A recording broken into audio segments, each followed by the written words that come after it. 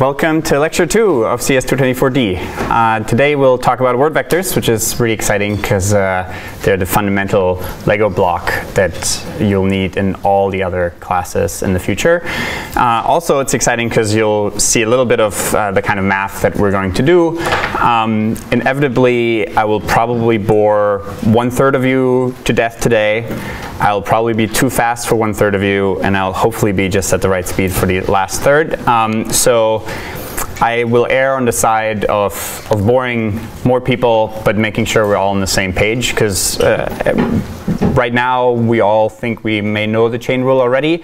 But once you have the chain rule in some complex beast and recursive functions with a bunch of matrices or tensors and very complex chains, you want to make sure you really have the basics right. So sorry for those of you who I'll bore, but also for those who I won't bore and for whom this might be a little too fast. Definitely it's important for the first week or two to come to the office hours, start with the problem set early, and really make sure you have the basics all figured out that we'll cover today. I had some questions already on how much natural language processing do I really need to be able to successfully complete this class. I think we will cover almost all the natural language processing sort of knowledge that you need to be successful in this class. So you don't need to already know what Chomsky tree structures are, or named entity recognition and the BIO scheme, or any of these kinds of things. We'll cover that when it comes up in the class. Are there any other questions organizationally? So the first problem set will come out next week. The office hours of all the TAs will start next week. We actually have 2 exciting new additions to our TA team. I saw David back there, was waving. And then I think we had Samip also back there on the camera. Barath, is he here today? Yeah, there he is, and James is right there. And then I think we have 1 new person. Is he here too? All right. Hopefully he'll be here soon. All right. So, are there any questions? Cool. All right, let's get started. Word vectors.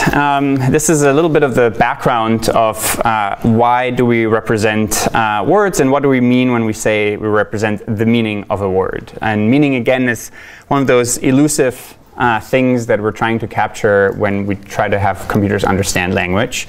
And here's just one dictionary from Webster that gives you a little bit of a flavor of what could be behind the word meaning. It could be the idea that is represented by a word or phrase. That is what we're trying to do, but it's really a bit of a cop-out because now we need to define idea. Right? And then you get to thought, and before you know it, you have an hour-long discussion about the philosophy of language and thought. The idea that a person wants to express by using words, so not necessarily what's inherently in the word, but something that you're trying to express. Maybe that's a little bit easier for us also to deal with. Or third, the idea that it is expressed in a work of writing and art. Note how that is, now you have to understand what's the difference between being expressed and being represented and so on. So it gets very tricky very quickly, but fortunately for us, it will be much more concrete. So let's take just a few minutes on the history of how people try to represent words in the past and actually still do in the present. And then we'll sort of see how we get to word vectors eventually. So a common answer to how we represent words so that computers can understand them is by using a taxonomy. Such as WordNet, a great project at Princeton University for many years. It's also the start of ImageNet, which all of you are familiar with who've taken 231N last quarter. Basically, it's a very large graph that defines a lot of different relationships between words. Not just is-a, but also hypernym or hyponym relationships. So, for instance, we can look here at all the hypernyms of a specific word. So in the end, everything in WordNet ends with being an entity. Every noun is at some point an entity. and then there are different tree structures. It's almost a tree. It's actually a dagger-directed acyclic graph, but for most people, they just see it as a tree. So every entity is either a physical entity or an abstract kind of entity, and then this is basically going down a very long, deep down into a tree structure. You have carnivores, and then you have basically all the way at the bottom a panda. So now one way to represent the word panda is by saying, well, a panda is a special type of procyoid, carnivore, placental, mammal, vertebrate, and so on. Maybe some you're more familiar with, some you're less familiar with, like it's an animal, an organism, and so on. So that's one way we could try to have a computer understand or represent the meaning of a word, by basically connecting it to all the other words that we have in this big graph. That works not just for nouns, but also for adjectives. So here, for instance, we can look at synonym sets, or so-called syn sets. They're basically just a list of words that, according to the people who create this taxonomy, have roughly the same meaning. But you will see here that really when you say somebody's good or honorable or respectable, these are really quite different definitions and different syn sets of the word good. So good can have different meanings, and each of the different meanings can have its own synonyms. And a good can, of course, also be a noun. So it can be an adjective, an adverb, or a noun. So you'll quickly see, just with the example of good, that there are a lot of issues with that. So for instance, the synonyms of good might also be adept, expert, good, practice, proficient, and skillful. But of course, each of these words, while in some abstract way they roughly mean the same thing, you wouldn't use them in the same context, right? You wouldn't say somebody is an expert versus he's just good versus he's very proficient. You use those kinds of words in different contexts, right? Proficient you would use more likely for describing the language skills, for instance. Also, you'll have a lot of missing words, because language is this evolving, beautiful beast. Beast when you try to tame it, beautiful if you just play around with it. And it's impossible to essentially keep this kind of list up to date, right? And here are just a couple of examples that basically come up. And probably this year we had invented 2 new synonyms for the word good, right? In Ninja, you might see in lots of terrible job advertisements, and maybe that's only specific to this area and certain startups and so on. So there's so much subtlety that is lost when we just say all these words have exactly the same meaning, that it's going to be tough for a computer to be able to capture that if we just say they're exactly the same. So basically, these lists and this taxonomy is inevitably quite subjective, and it also actually requires a lot of human labor to create and adapt. And there's really this great taxonomy of WordNet really only exists for English. There are a couple of other languages, but none of them is as vast and well well maintained and updated as the English WordNet. And then the worst part is that it's going to be hard for computers to accurately capture similarity. So we just have basically, if we have these synonym sets, we say it's a synonym or it's not.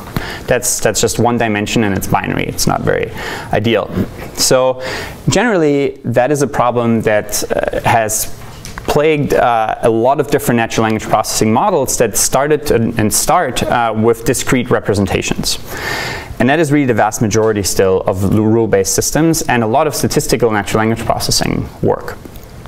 So for instance, when we say hotel, and we try to now, in the end, of course, that's still a string, but you want to give it a number. You want to assign some kind of vector so the computer that deals with numbers can accurately represent that. And so basically, what you'll see here is that this is a so-called one-hot or one-on vector that basically describes words in the simplest way. It's still very, very common in a lot of NLP systems and a lot of just generally methods that are being used in industry and in research.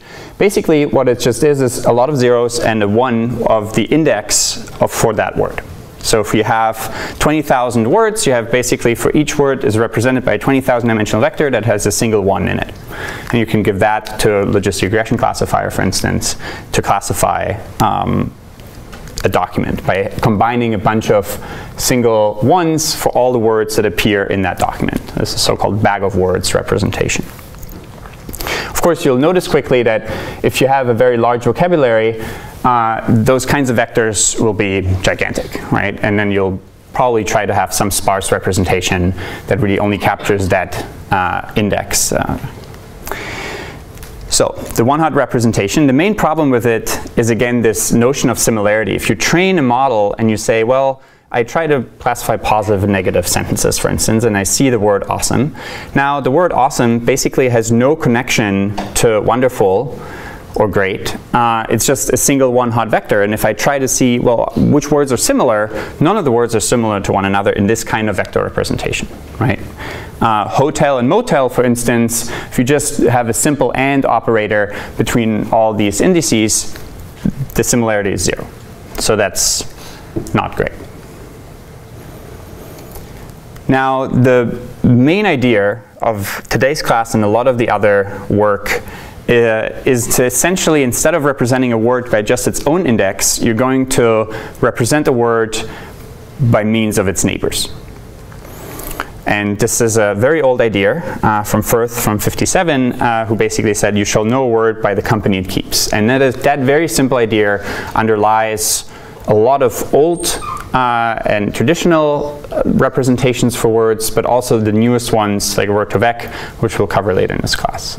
They turn out to all boil down to this idea. So if we want to represent banking, we'll actually represent it by the words to the left and to the right of this word. So we might see already that banking and bank might both have, debt problems or something in their contexts, right? So if you now represent that one word instead of with a single index, with a bunch of indices at the very least of the words around it, you already gained something. So the question is now, how do we make these neighbors represent words properly?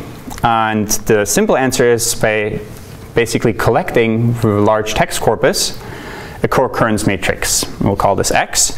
And there are basically two options of how we can compute X. The first one is we can use full documents, basically just this word, we don't care about only the next 5 words to the left and 5 words to the right, but we'll just say any word in that document will describe the current word.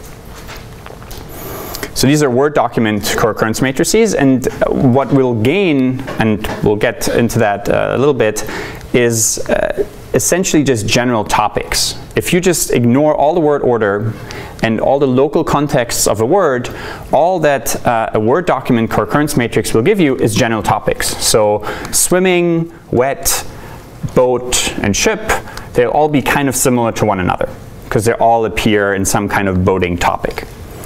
So we will basically lose any notion of syntax, any notion of parts of speech when we just look at the entire document as a context. But this kind of representation, which we won't go into details that much, it's called often latent semantic analysis or latent Dirichlet allocation, or different models that capture essentially a document context. They're great at capturing topics. This is about sports, this is about politics, real estate, science, things like that. Instead, what we're going to do for the most part in this class is to actually just look at a window around each word. N words to the left, N words to the right. And so let's look at a very, very simple example and actually see what traditionally one would have done with this kind of co-occurrence matrix and get some intuition of what's going on there. Here, we'll create a very, very simple word co-occurrence matrix with a very, very simple corpus. This is our corpus. I like deep learning, I like NLP, and I enjoy flying. Those are 3 sentences, and we're going to essentially build this co-occurrence matrix X now, and we will use a symmetric window.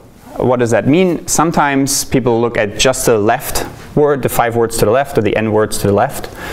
Sometimes some people only look at the N words to the right, but we'll have a symmetric corpus where we basically look at the N words to the left and N words to the right. Usually N is around 5 to 10. Because these are very short sentences, we'll keep it simple, and we'll describe each word through context windows of 1 word to the left and 1 word to the right. Yeah.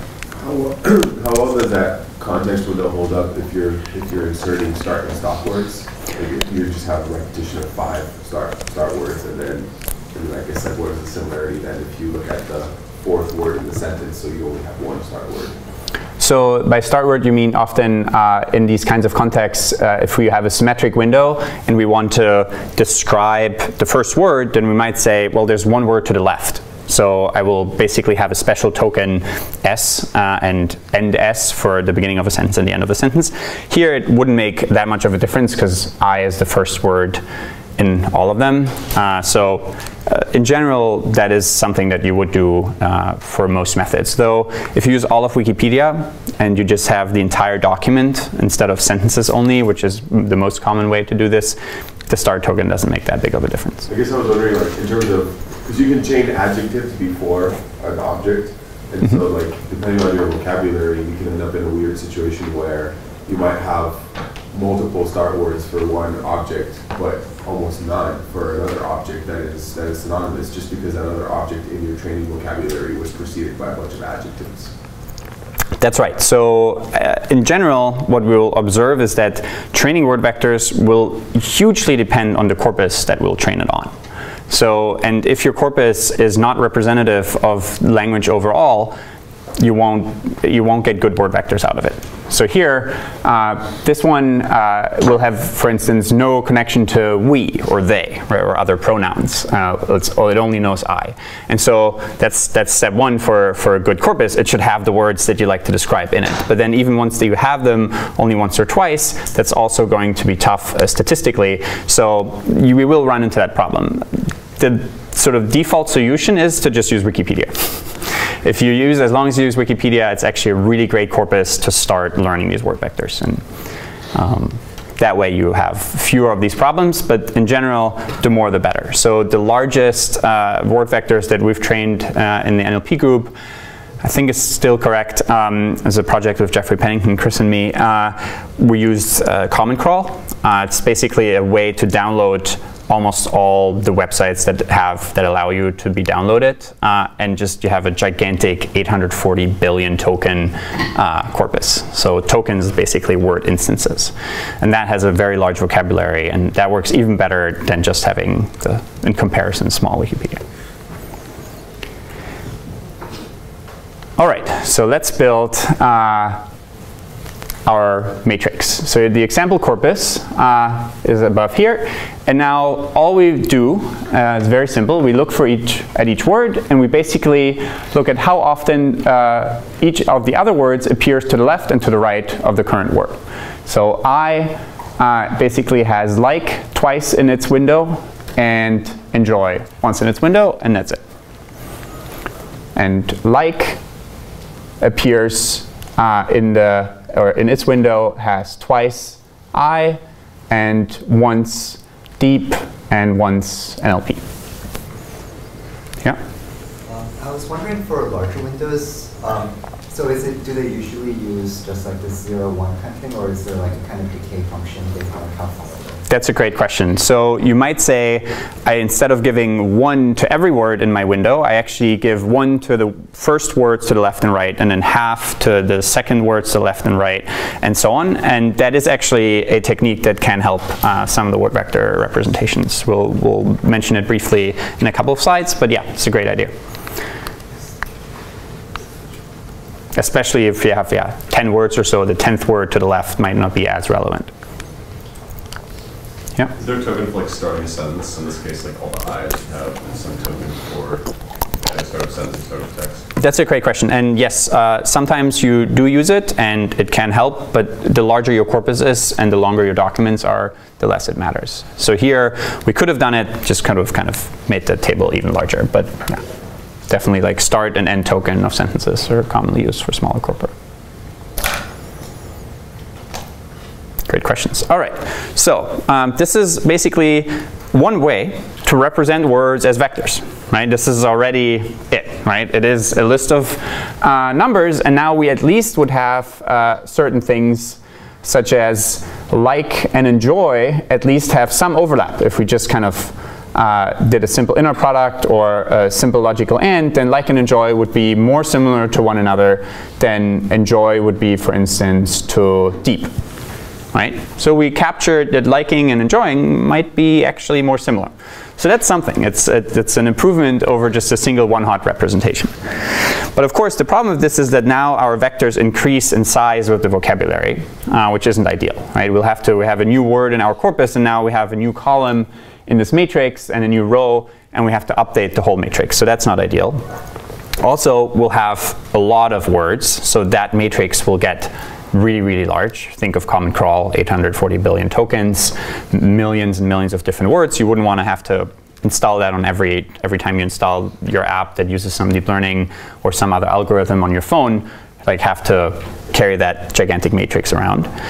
And basically, that kind of matrix is still very sparse, right? So every classification algorithm that we'll use on top of it that may eventually have to learn a weight, an importance weight for each of these different dimensions will have a tough time. So the models that you'll train will not be very robust. So the solution will be to use low-dimensional vectors instead. So the idea is that we're storing only the most important, and again, this is a little bit with scare quotes, the important information in a fixed small number of dimensions. And that will essentially give us a dense vector.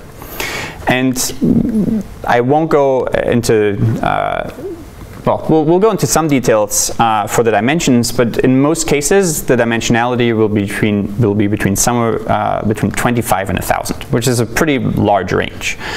In most of your applications and your projects, you're unlikely going to need 1,000-dimensional word vectors because you won't have enough training data. To train these kinds of models, you need huge machines and so on to do that. So if you just train a simple, small data set with a couple of thousand of examples, you usually can get away with 25 or at most 100-dimensional word vectors. So the big question now is, how do we reduce the dimensionality of this matrix X? And the first method, which is quite common, is to use singular value decomposition, or SVD. Can you raise your hand if you're familiar with SVD? All right, excellent. All right, great. So basically, we just have here our orthonormal columns. We have our singular values here, and they're sorted by the first ones in the top left. And basically, we know that each of these columns basically describes or reflects the principal components here, the axis of the greatest variance of your data sets. And now what we can do is, instead of representing X with all of the orthonormal columns and rows, we can just take the top K. And that will essentially allow us to reduce a lot of the noise in this representation.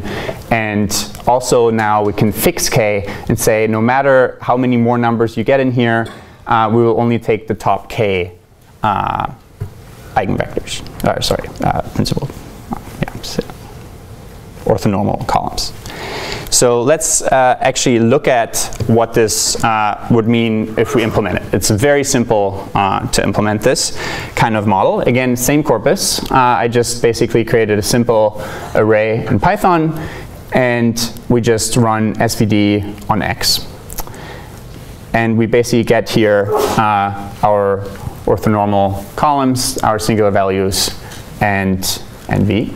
And now we can represent and project this by taking only the top two biggest singular values and corresponding orthonormal columns of U here, and basically plot the text and plot the words in these two dimensions. So again, we have a simple, very simple co-occurrence matrix. We just apply SVD and take the first two orthonormal columns here, or the left singular vectors. And already, we just created a word vector that captures in some low-dimensional space some of the relationships. So for instance, like and enjoy or close by, I being the only noun or the only subject of these sentences is by itself. NLP and deep and flying are closer to one another, flying and learning are close to one another, and so on. So already, with this very simple corpus, some very straightforward relationships are captured in our word vector space now. And now n here is 2 dimensions, and these 2 dimensions capture some of the information we would want. Any questions about using straight up SVD and co-occurrence matrices? Yeah. What are the axes? Sorry? What are the axes? Oh, these are basically just when you look at your orthonormal columns U, there's no specific meaning to these axes. That's just where the numbers come out to be. Yeah. So lichen and joy should be relatively similar, but it seems like like is kind of way out there because it's in every single sentence. Right. So we can look at like. Essentially, like has, and this is actually a good observation. It actually appears quite a lot, and it has the most words in its window. And you'll notice that that's probably not ideal, right? We'll actually have some hacks to deal with exactly that problem in a couple of slides. So it's a very, very good observation. Yeah.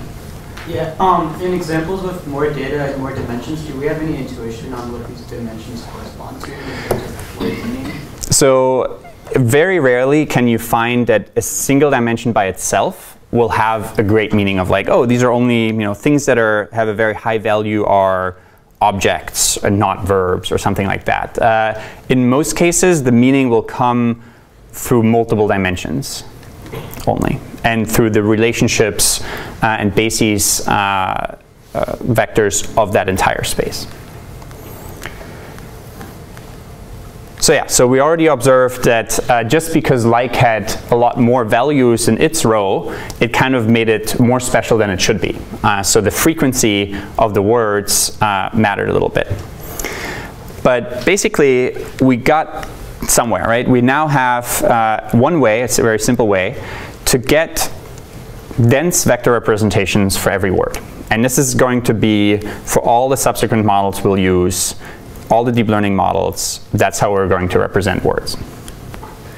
We're going to find better ways to compute this vector, but that's essentially what all these different methods will capture. Co-occurrence counts, words to the left, words to the right, projected into some lower dimensional space. What is this 2 dimensions?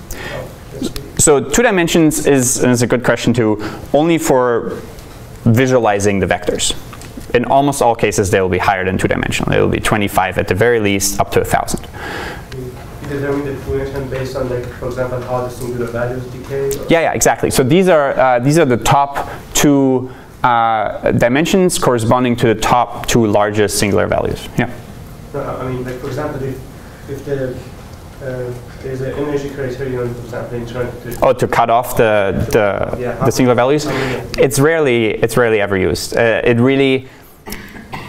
We're getting a little ahead, but it's a good question. So how would you make this decision now, how many dimensions you should use? This will come up over and over again in your class projects. You're going to get extra points if you do this properly, and you're going to lose some points if I see certain graphs where you have a hyperparameter, for instance, one that you will very often optimize over, which is number of word vector dimensions. And if your graph goes up like this, and then you end, I say, in my feedback, well, why didn't you run it with even larger, right? Maybe it would go up even further in your accuracy or something like that. And so the best answer to how many dimensions should you use is determined by your overall task.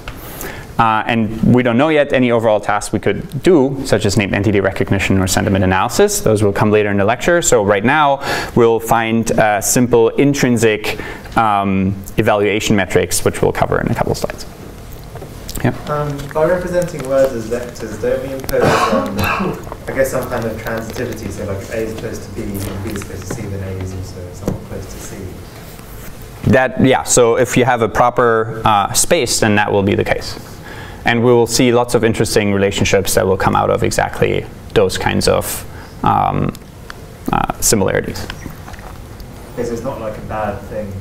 Because I mean, it's not always the case that if like is similar to some other word, like you don't always have that with words. But That's right. So, but you're also fortunately not going just in a single directions when you compute these similarities, right? You can have various distances and things like that. And the distances, you can also, when you try to understand the geometry of the space, you can make them directed. So it's not just like a similarity, which is undirected kind of distance. So, but in general, you're right. There are a lot of problems with capturing or with representing words as a single vector, right? We have words that have, there are polysemous that have multiple meanings, right? Good can be the goods that you buy in the store. It could be an adjective. It could be an adverb. Can have different meanings. Bank could be the sandbank, could be the money bank, so it could be the bank you're sitting on. So there are issues with word vectors, and there are also people who try to deal with those issues, such as learning multiple vectors for each word. And you have bank _1, bank _2, bank _3. So we had a paper of Eric Huang, Chris and me, about just that, like learning multiple word vectors. And so there are lots of issues, there are lots of fixes, but in the grand scheme of things, just having a single vector for each word will get you very, very far. And it's what you almost always have to do for your projects. Or it's enough to just do that. There are also other problems, such as sometimes you might say, so if you ask, for instance, some people in one country how similar they think their country is to that other country, they might say, well, we're similar to them, but then other people might say, but they're not similar to you, right? So you can already make this fail, the kinds of geometric representations for single words with just two words by themselves, not even relationships. So lots of issues. But in practice, and that's kind of why we defined that in the beginning, we're going to try to make computers understand language to solve a real task. And for those kinds of real tasks, this is a great representation.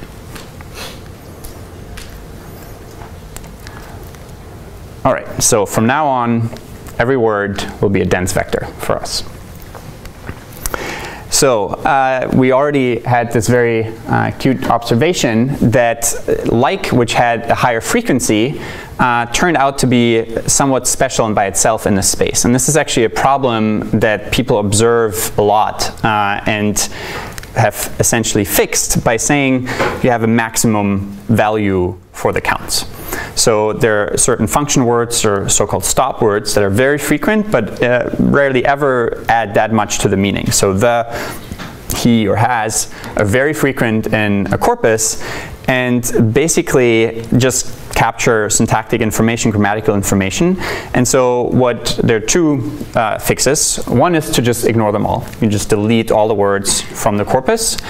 That's one way. I think a slightly better way is to basically say you take the minimum of the actual value that you have in each cell, in each element of your matrix, and some maximum value like t equals 100 or so. And with that, these stop words or function words will not be that special. And then another great idea that already came from you guys too is to have a ramped window where closer words have a larger count. And you basically give fractional counts to your word matrices. Sorry, to the co-occurring words.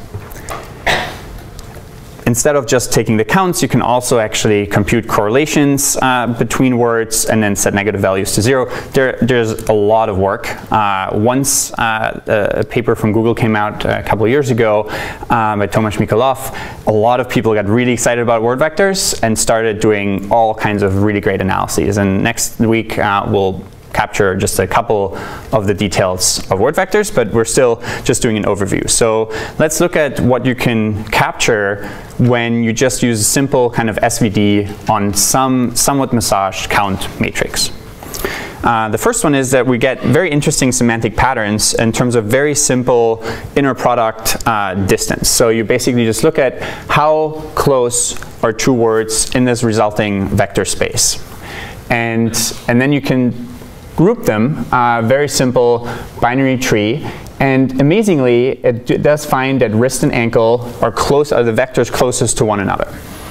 And shoulder and it comes next, and then arm is the next closest, and so on. So you can basically build these similarity trees, and they already capture an amazing amount of what we would think is kind of world knowledge, right? But again, there's no magic here.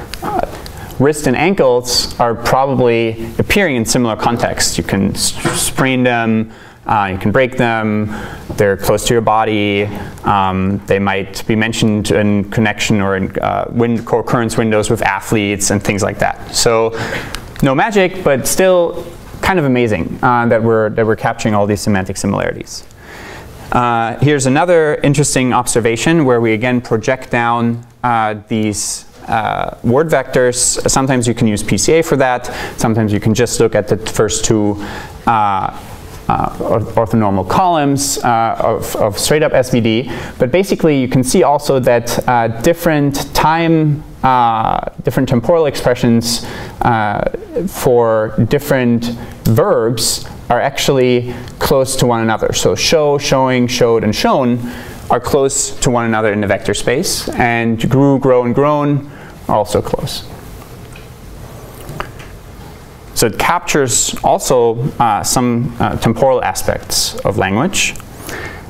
Here's another interesting semantic pattern, such that a verb and a noun of an agent that is most likely going to partake in that kind of activity is essentially in an interesting linear relationship even. So drive minus driver has a similar sort of direction as swim and swimmer, or learn and student, and teach and teacher, treat and doctor, marry and priest, or pray and priest, and marry and bride.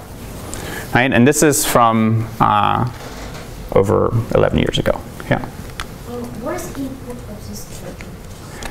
What is the input of the vector? So it's the co-occurrence matrix that we started out with. We take a very large corpus, and then we compute the co-occurrence matrices, run SVD, and then visualize it in 2 dimensions. So you should eliminate all other words just to use those words, right? We eliminate what? Other words. Oh, yes, that's right. So for a lot of these visualizations, if you mapped all the words of your vocabulary into the space, it would be very hard to visualize. All the words would kind of be overlapping. It's just very hard to visualize. But you also won't see as many beautiful kind of relationships. It's a good question, yeah.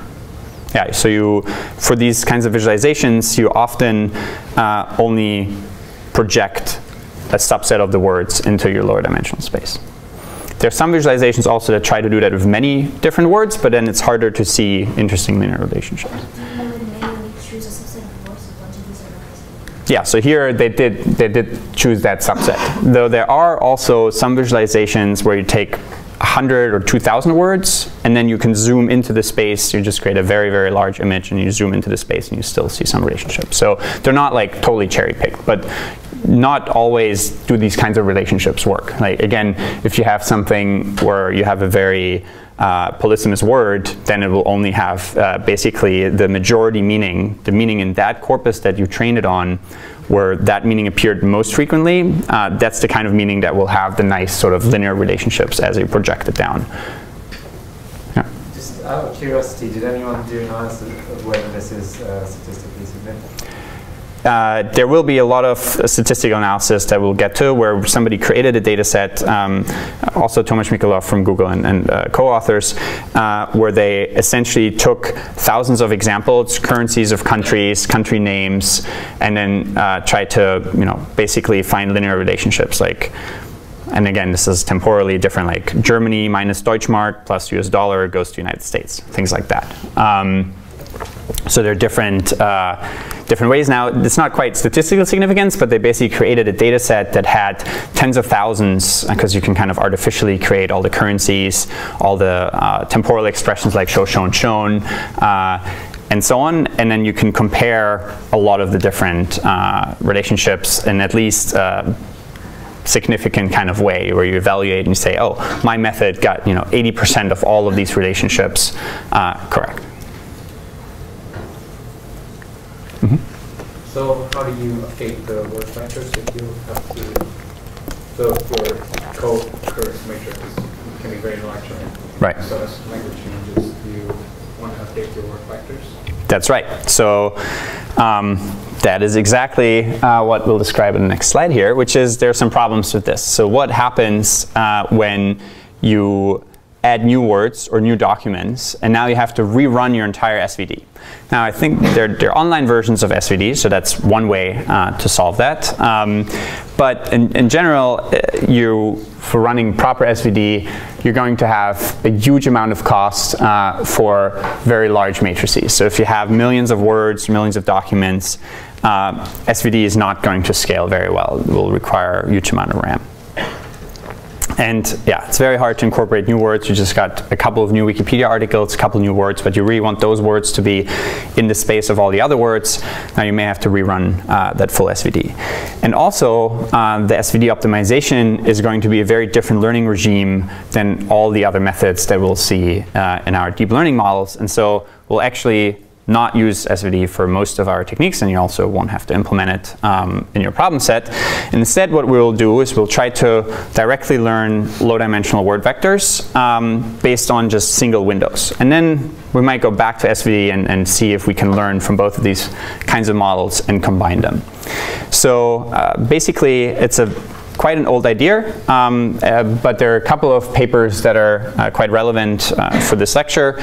So the most relevant one, which I'll also encourage all of you to read, is NLP Almost from Scratch by Colbert and Weston in 2008, and in 2011 they had a journal version. I think it's listed in the syllabus as well. And then the most recent, even simpler and faster model is the well-known Word2Vec by Tomasz Mikolov and other folks, and that's the one we'll describe right now in all its gory details, because it's really nice, very simple. We can get our hands dirty with a little bit of math on the whiteboard and start thinking about how to take derivatives, how to update them with SGD and things like that. All right, so the main idea of Word2Vec is, instead of capturing all these co-occurrence counts directly, we're just going to predict surrounding words of every word. So instead of collecting a large co-occurrence matrix, we're just looking at each example one at a time. We're going to say, in the current window, based on my current center word, can I predict the n words to the left and the n words to the right? I guess it's hard to draw something. Yeah, that's basically the main idea. It turns out that idea of predicting the words to the left and predicting the words to the right will eventually also capture just co-occurrence statistics, just like the previous method. But it does it in a very online way. I can easily add a new word, run it over that word, and update the model. And yeah, it's very easy to add also new words, new sentences, and so on. So let's look at the objective function of Word2Vec. And we're going to drill into this quite a lot in the next half hour. We'll define again our co-occurrence window. We'll say here the window has length m. So for each word, I will try to predict the m words to the left and the m words to the right. And we're not going to use any of the hacks of weighting them differently for now. And what we're going to try to do is to essentially maximize here the log probability of any context word given a current center word. So we have a very large corpus of T tokens. Could be 840 billion. It's going to be tough, but it'll take a very long time. And we go each word one at a time, and for each word that we have, we're going to go m words to the left of that word and m words to the right. And for each of those context words, we're going to try to maximize some kind of log probability here of that word. And theta will be all our word vectors that we're going to try to jointly optimize.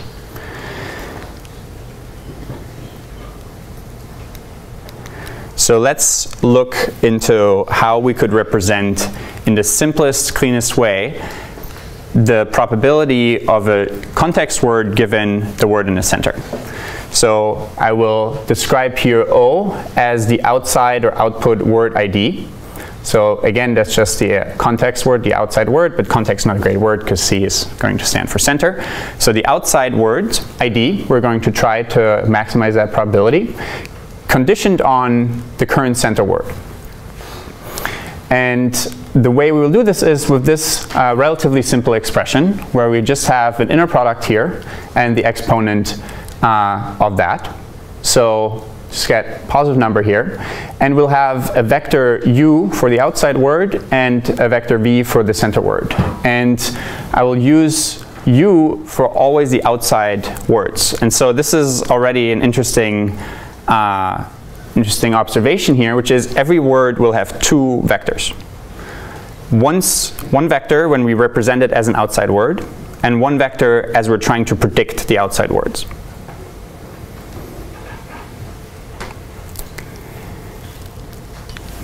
So I think it'll be good to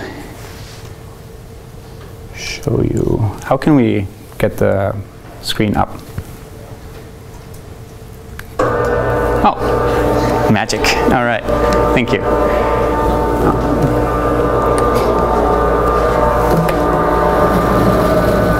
So just to walk you through the process, we're going to have a bunch of different words in a corpus, like I like this class and so on. Each line here will represent one word, a one-word vector. And let's say for simplicity for now, we'll have a window of 2 words to the left, 2 words to the right. And so we're going to start at this word and basically try to predict this word and that word and then this word and then that word. And once we optimize for this window, we will move one to the left.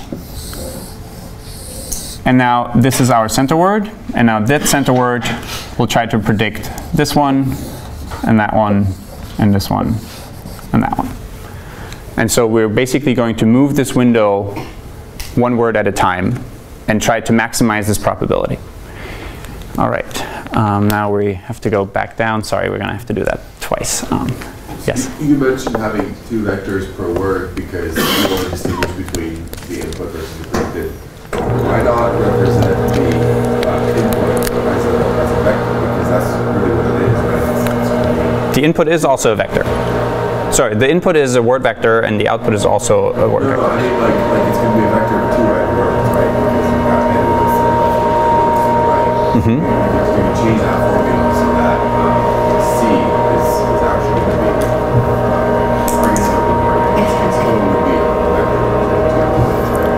Yes, you could try to represent all of the vectors you're saying at once in each window. You could do that. And then you don't need 2 separate vectors per word anymore. To be honest, you don't need 2 separate word vectors in general, right? We could just have all the vectors be V, and then you just have here a quadratic expression inside. It turns out that having these 2 vectors is just basically going to make your optimization easier. And this is not very beautiful, but in the end, in order to capture as much as you can of all the statistics, you're just going to average or concatenate these 2 vectors to represent each word. So at the very end of this optimization, after we basically learn 2 vectors for each word, we're just going to average the 2. Not very beautiful, but works incredibly well. All right, so this is going to be our objective function for each single window. And we'll derive basically the derivatives and all these in 2 slides. But before that, just on a very high level, once we have computed here our entire objective function, we want to optimize this. And the way we're going to do this is with very simple gradient descent. And who here is familiar with gradient descent? Excellent. Most of us have all the prerequisites. But just a very simple refresher, you're going to have some function that won't ever look as beautiful as this one in deep learning. You have a derivative, and you will just basically start at some random value. So we will initialize all our word vectors at just small random numbers for a very large matrix. Usually we call this d-dimensional, and you have n many different word vectors. So you start out with a very large matrix with a bunch of small random numbers. And then we're just basically computing a derivative and then updating with some step function based on that derivative all our word vectors.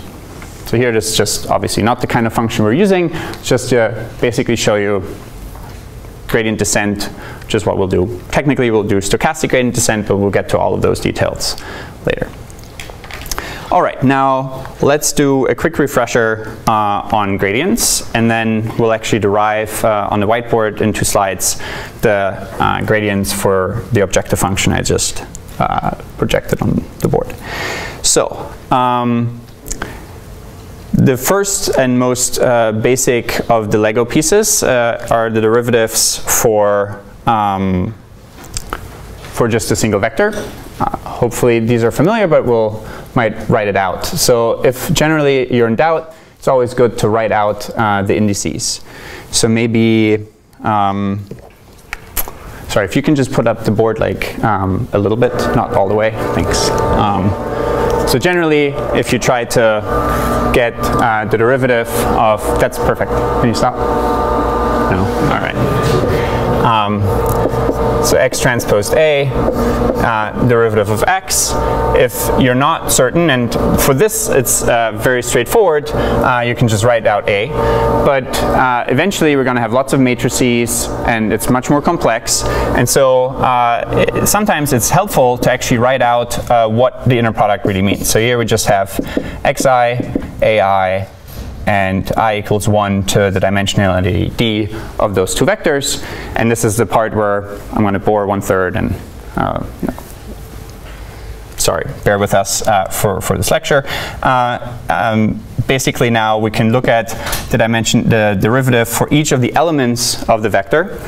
And then we basically see, okay, xj only appears in one of these elements, so we just have the derivative with respect to just one element of the x vector xj is just aj, and then we can compute basically here our vector for each of these. So the first element will have this as its value, the second one will have this as its value, and this seems very trivial if it's just two vectors, but once you have gigantic matrices or tensors, it can help sometimes to write this out. And so on, all the way to an, and that's how you'll then see that this is the right derivative. And sometimes when we basically take these shortcuts by just knowing what the derivatives are in matrix notation, but you feel like, oh, that it wasn't quite intuitive, it can be helpful to write it all out with the indices for each of the elements of the matrix, and at some point you gain like an intuition of like, oh, this makes sense overall. So maybe instead of going up and down again, I'll just write out some of this stuff. So let's make sure we get the same notation. So let's write, for instance, a function that is a little more complex and do a little refresher on the chain rule. So y be f of u, and this is the same notation, u equals g of x. And we may have some complex function that basically combines these and says y is a function, or y is defined as f of g of x. And now we want to take the derivative. I sometimes use d, so dy dx. I also often write delta partial of y partial of x. And that will just be what? Quick refresher on the chain rule. We have a function here we define as y, and we have want to get the derivative with respect to x.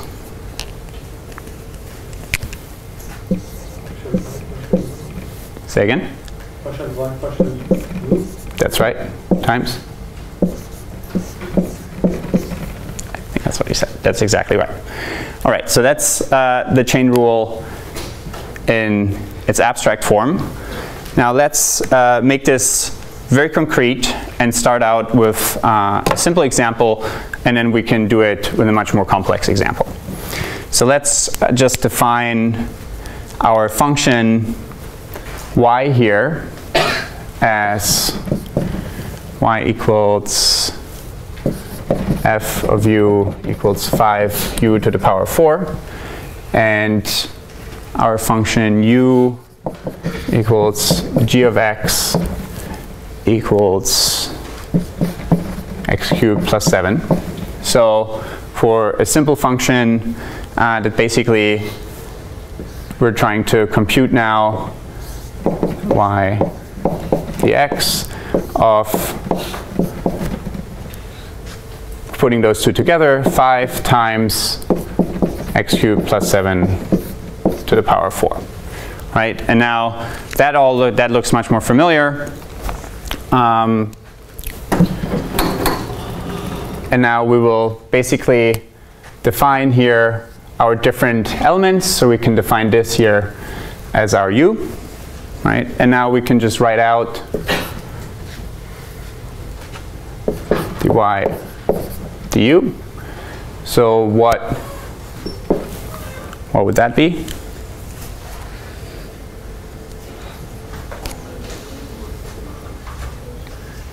Can you raise your hand?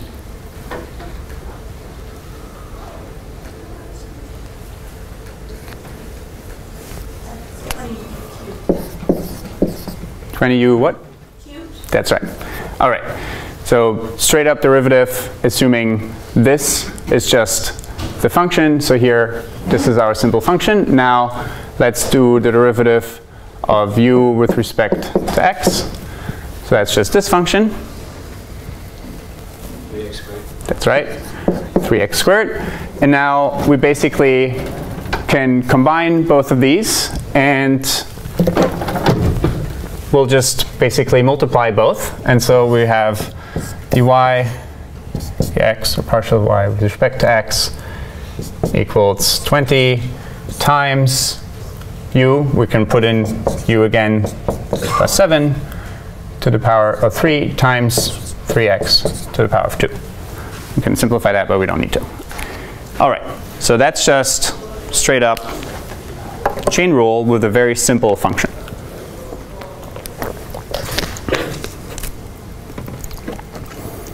Any questions on that?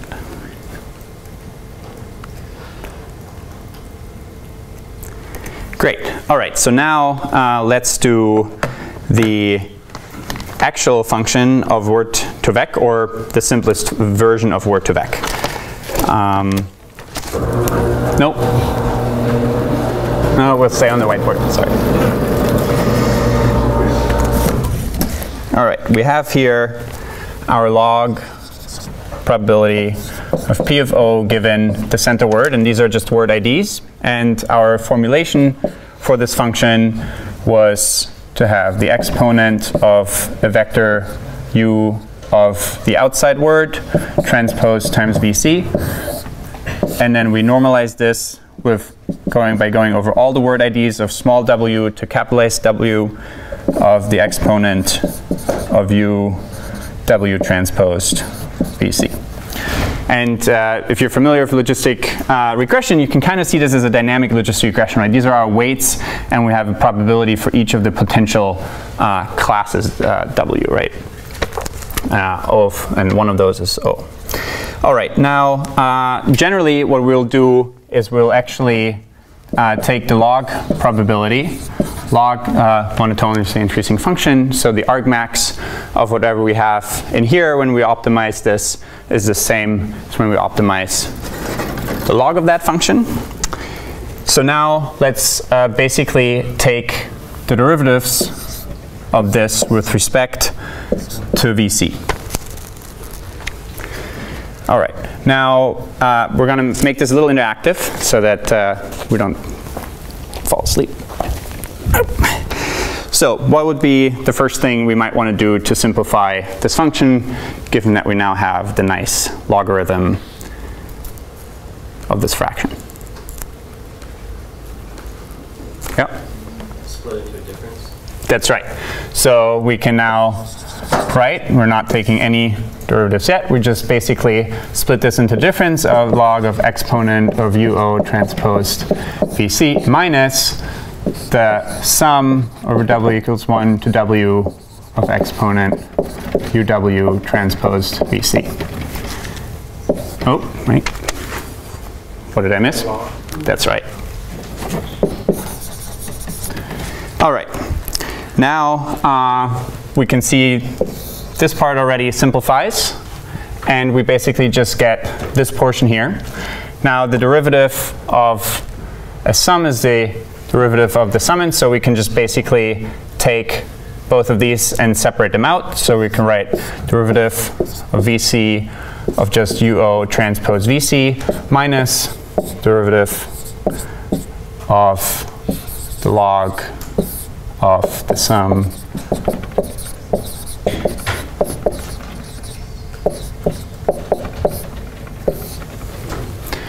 All right, now this one we already know. So that's just u o.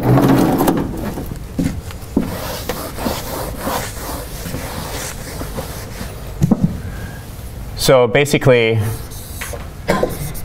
we have u o. We'll remember that. And now let's look at this beast here. And let's not remember the minus in front of it. So what could we do next to take the derivative of VC? Well, we see here something that looks like a great application of the chain rule, right? Because we have a function f, so we can define the log as our function f, and we can define this whole sum here as z, which is a function g of VC.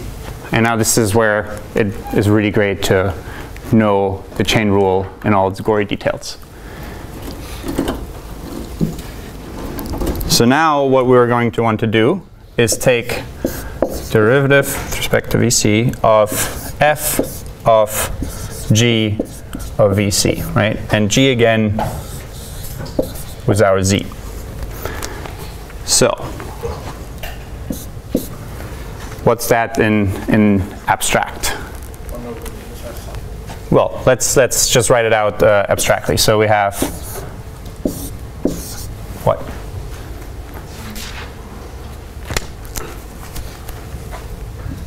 Just chain rule like definition almost.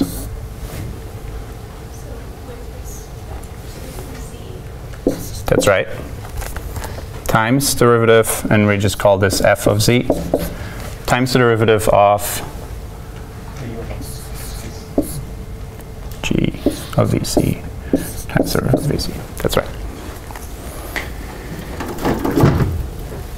All right, now we already heard the first one, which is derivative of f of z with respect to z, where we can basically, we know f of z is log, and so we also know that derivative of log of c with respect to z is what? 1. That's right.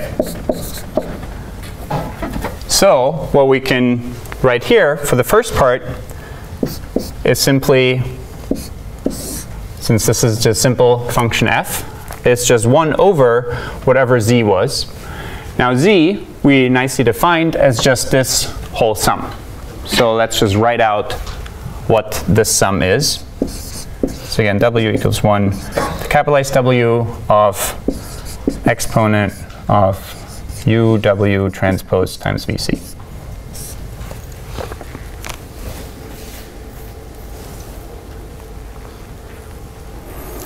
All right, now times the derivative of g of vc with respect to vc. Now g of vc is this sum, so let's write it out. Vc of this sum, w1. Now, first, really easy to mess up point here. We don't want to use the same index twice. So let's have a different index here. Let's call it x equals 1 to capitalize w of exponent of u w transpose vc.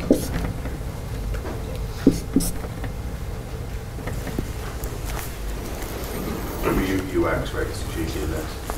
Oh, yes. Perfect. Thank you.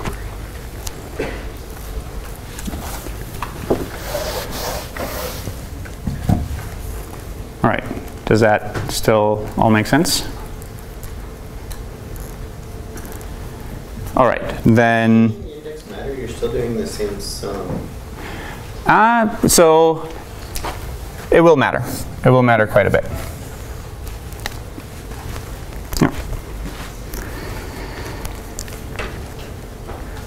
All right, so now we're just going to take the derivative of this sum. So let's maybe write that out. So let's look at this, number 1 here. And so what can we do to simplify the derivative of the whole sum? That's right. So we'll take it inside. So we're going to have the sum So this equals the sum of all the derivatives with respect to VC of x equals 1 to w times the exponent of ux transposed VC. All right, now we'll apply the chain rule again here. What's the derivative of the exponent of something? That's right. So we can rewrite this as x equals 1 to w of the exponent of ux vc transpose times the derivative of the inside. So this is derivative of vc with respect to ux transpose times vc. And that's, again, something that we did already right here. So what's this? ux, that's right. All right, so now let's put it all back together in one equation, all the different pieces we just computed.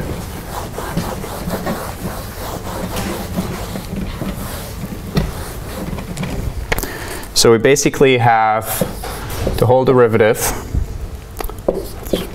vector vc was uo, the very first part here, minus the sum of, and now this is where it's important that we have x and w. So this sum over w is outside of this sum, right? So we have here now the sum over x equals 1 to w times the exponent of ux transpose vc times ux, our final vector here. So this part of the sum. And then what we could do also, instead of multiplying, now technically what we would do, and I'll just write it out, is this times 1 over the sum that we have of w equals 1 to w of the exponent of uw vc. But we can now pull this sum in and multiply each of the elements of this sum with this one. That's why it's so important to keep the indices separate. So let's multiply, again, this is just this part right here. We're going to multiply this with each of the elements of this final sum.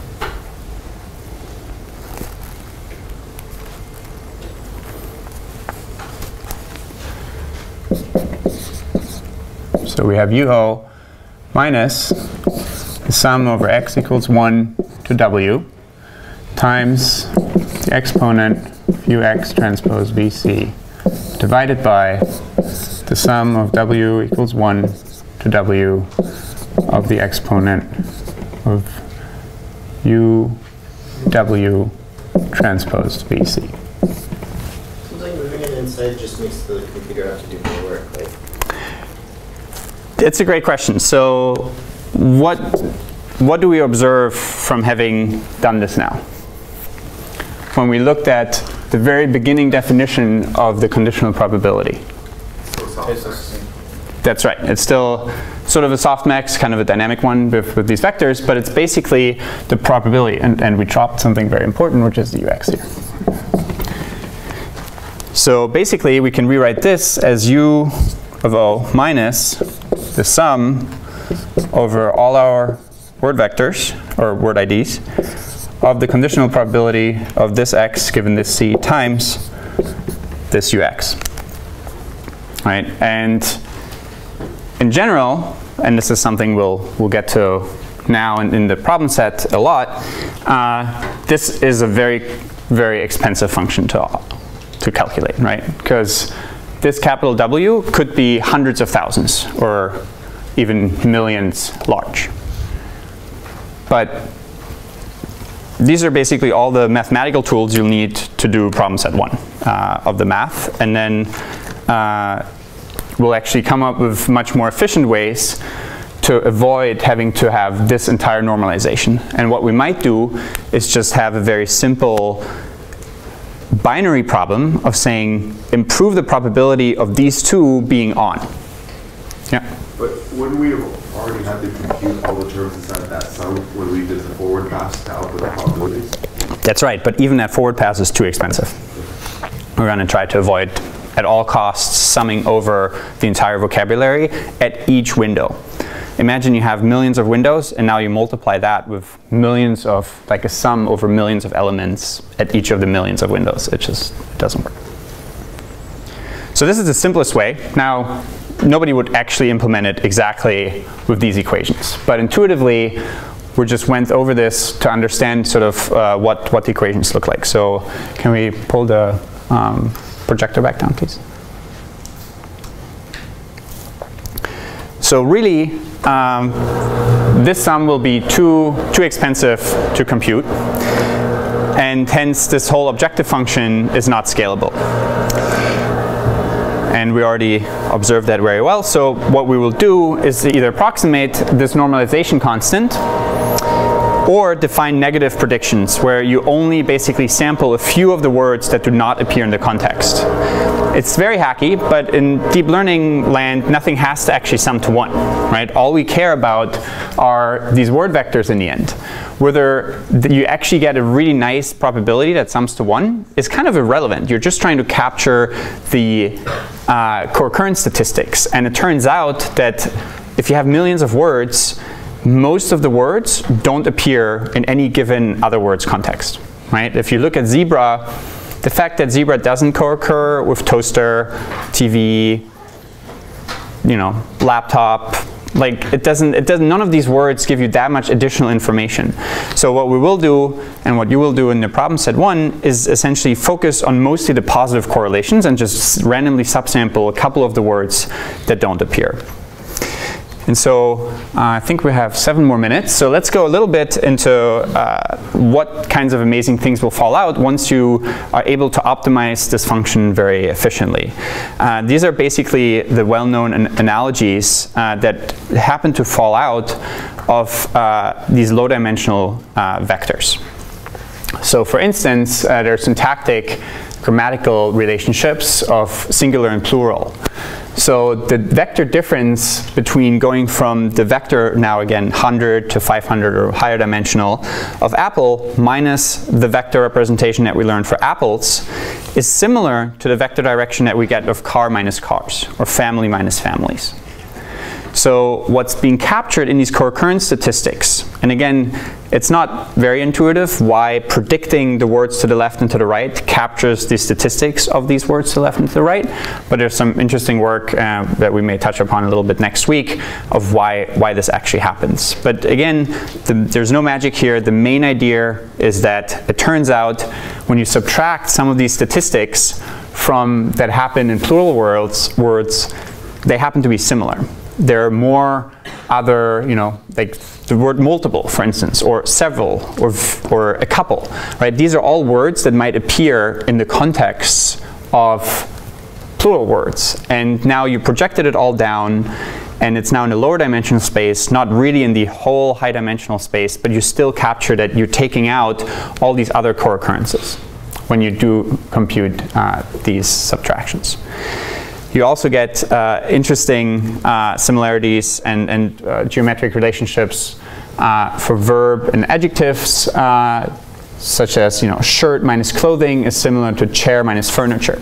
So what we described in the taxonomy originally, where you had to very rigidly define this is a subtype of this thing, it turns out it's kind of in the vector space that we learn just by basically projecting co-occurrence statistics into a lower dimensional space. And this is very surprising to a lot of people, and they think, oh, the model knows and learns and understands, but it doesn't. It doesn't do any of these things. It's just basically co-occurrence statistics if you train it with the right corpus. And this one is one of the most popular ones, and also the prettiest ones of the data set from Google, where if you take the vector of king, you subtract the vector of man, you get something similar to the subtraction of queen and woman. Again, just from having low-dimensional co-occurrence statistics. Yeah. It seems like when when you run a forward pass through word to vec with a word that it hasn't seen during training, it should project it in a similar point cloud cluster. So as you run a forward pass with a word that you haven't seen during training, so the default thing just in practice will be that you just have an UNC token and nothing happens at training. Wouldn't it? Sorry, you mean at test time or at No, like training? I guess I'm trying to draw an analogy to like how would this perform without the absence of with the absence of smoothing, right? If you didn't do any kind of smoothing during your training, it should still recognize the surrounding words around that unknown word, and it should still project it into a similar area as it's like syntax. That's right. So as soon as you train and you project and you say, now in order for me to be better able to project these context words, you immediately will update with stochastic gradient descent the word vector for that center word in order to make it be more likely to predict the outside words, hence more likely to capture the right kind of statistics if you do it a lot of times. But have people evaluated how this performs with respect to like traditional ML, NLP algorithms? Yes. Smoothing to predict unknown words? So I don't know about the unknown words. Usually all these methods work better the more words you have, as long as your corpus can allow it. I can't think of any specific unknown word evaluation, because basically you just say the words that I rarely ever see are just getting the UNC token, and that's one vector for all the unknown words. That's usually how most people deal with it in practice. But what people have done is actually now went back after seeing these beautiful results of king minus man plus woman goes to queen, and understand how do actually these new methods relate to the traditional PCA or SVD kinds of methods. And both of them have actually some advantages. So when you look at SVD or various other methods like it, they actually train quite quickly. They require a huge amount of RAM, but they are quite fast. And they make very efficient use of the statistics. Instead of collecting statistics and optimizing a function one element at a time, you just can collect it once, and then you can run immediately on the statistics, which is an advantage. However, they primarily used to capture just word similarities, and they didn't have any of these beautiful linear relationships of king minus man plus woman going to queen. And they used to give disproportional importance to these large counts. Of course, that though is a way, there's a way you can fix that by just having a cap on those counts. Whereas the skipgram or word2vec kinds of models, so word2vec is kind of a summary term for multiple different methods, skipgram and continuous bag of words. You actually can implement both in problem set 1. Continuous bag of words is very similar. The main differences are sometimes you can compute or predict from the center word the surrounding words, but you can also go the other way and say from the surrounding words I want to predict the center word. So it's not that big of a difference. But basically, those scale with the corpus size, which is not great, right? If you add a larger corpus, you now need to go over many more windows. And they make very inefficient usage of the statistics. You just kind of hope that after running it long enough, you capture overall the statistics of the data set. But as we've seen, they have these great performance improvements on a couple of different tasks and capture these complex patterns that go beyond just these two things are similar. And I guess we're running out of time, so maybe in the next lecture we'll look into a method that will actually combine the best of both worlds. It'll run something like what we've seen here, but there are no more exponents needed. It's a very simple function, and it will actually run that function over the co-occurrence matrix elements instead of over each window at a time. And then we'll have the best of both worlds. All right, see you next week.